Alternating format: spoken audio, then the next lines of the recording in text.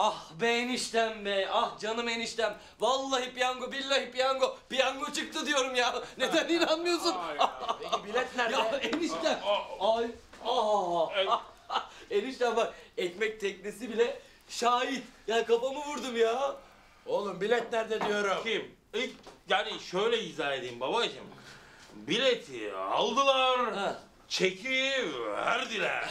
Bırak çeki verdiler diye. Oy. Yani bunca yıl boşuna sıkıntı çekmiştik.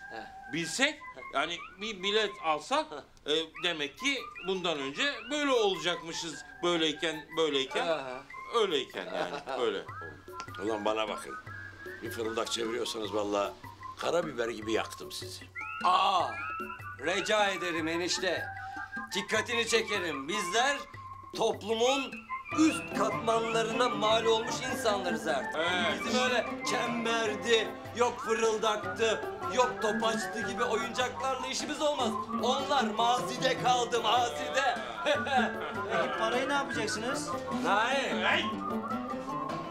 Yani Hilal Ahmet'e bağışlamayacağız değil mi? Evet. Babacığım bunu bir akıllı yatırım yapalım değil mi? İnşallah.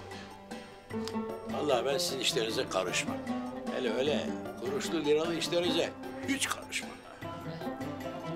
Ama bir piyangodan çıkan başka bir piyangoya gider.